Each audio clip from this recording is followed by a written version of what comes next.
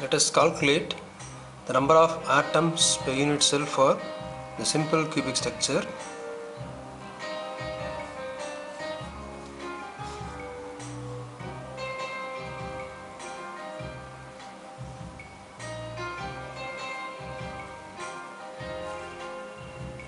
The simple cubic structure having 8 corners.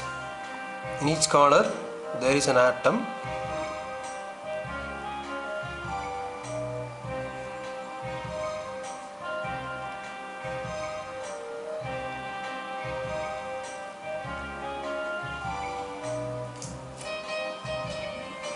That atoms are closely arranged together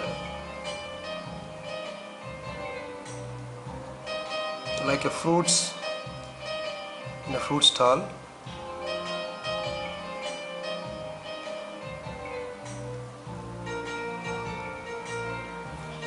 The number of atoms per unit cell is defined as the number of atoms present within the structure. So in simple cubic structure there are 8 corners. In each corner there is an atom, but which occupies only 1/8 part of its original size.